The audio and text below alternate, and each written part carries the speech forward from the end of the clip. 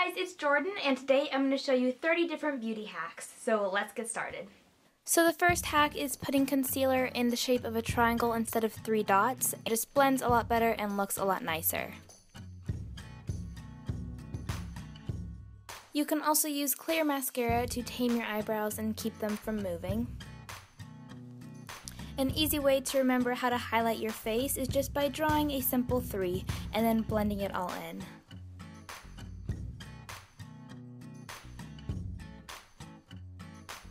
If you want a creamy gel eyeliner, you can just heat up your pencil eyeliner for a few seconds, wait for it to cool off, and then try it out. And just like we curl our hair with heat, you can also curl your eyelashes with heat by just taking a blow dryer and heating up your eyelash curler with that. But make sure it's not too hot when you put it on your eyes. If you forget your eyeliner, you can always use mascara by just taking an angled brush and rubbing it against your mascara wand and then applying it to your eyes. If you have trouble with winged eyeliner, you can take a business card and go from the edge of your bottom lash line to your eyebrow and then just create a wing with your eyeliner. I like using an eyebrow pencil on my lower lash line because it's easy to apply and it looks a lot more natural. If you apply baby powder between mascara coats, your eyelashes will seem a lot longer. If you have any old clumpy mascara, just add a little bit of contact solution into it and mix it up and apply and it's as good as new.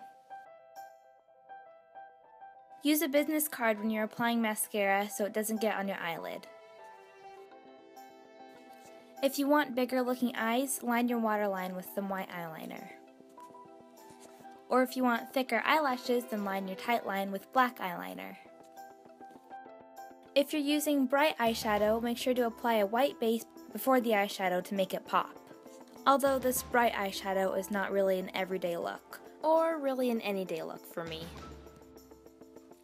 Use a shimmery white or light color in your inner tear duct to brighten your eyes. You could also keep old mascara wands or take the free ones from Sephora and Ulta and use them to smooth out the clumps in your mascara and tame your brows. If you want plumper looking lips, use a lip scrub before applying any color. You can also use a white eyeliner in the center of your lips and then apply a lip color or lipstick on top of that for fuller looking lips. You can also use lip gloss on the center of your lips to make them appear bigger. But if you're more into matte lipstick, pat on some loose powder on top of your lipstick and it will have a matte finish. To avoid getting lipstick on your teeth, just do the simple finger test and you won't have that problem anymore. Instead of going to get a haircut to get your split ends trimmed, all you have to do is twist your hair and the split ends will stick out and you can just snip them with some scissors. If you're going a few days without washing your hair and your hair is a bit greasy, you can just use baby powder as dry shampoo and it will absorb all the oils.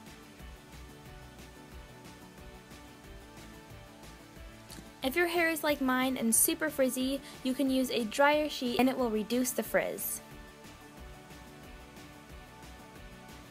You can temporarily color your hair by just spraying your hair so that it's wet and then taking some chalk and rubbing it over, but this definitely works a lot better on blondes than brunettes. If you have a lot of wispies and flyaways coming from your part or really anywhere in your hair, you can just use a little bit of pomade and it will weigh them down to the rest of your hair and not make them sticky like hairspray. For a super easy messy bun, all you have to do is basically put your hair into a ponytail, but you're going to bring your hair through halfway and then hair tie it like that. Then also add some bobby pins and it's pretty much done.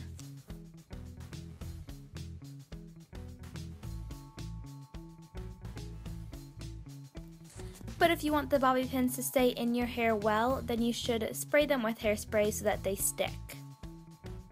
If you just apply Vaseline on your feet and then slide on some fuzzy socks on top and then go into bed, you will wake up with super soft feet in the morning. And my last tip is that men's razors are actually a lot softer and cheaper than women's razors because if you think about it, they're actually using it on their face. So those were all my beauty hacks, and I hope you guys enjoyed them. I didn't necessarily make up all of these. A lot of them I found on Pinterest and just on random websites and blogs, but I do use a lot of them, and some of them I did come up with. But this is just kind of all of my favorites I've collected for a little while. So I thought you guys would enjoy learning about these, and if you did enjoy it, then make sure to give it a thumbs up. And let's see if we can get this video to 2,000 likes, and if you guys do, then I will post 2 videos next week instead of just 1.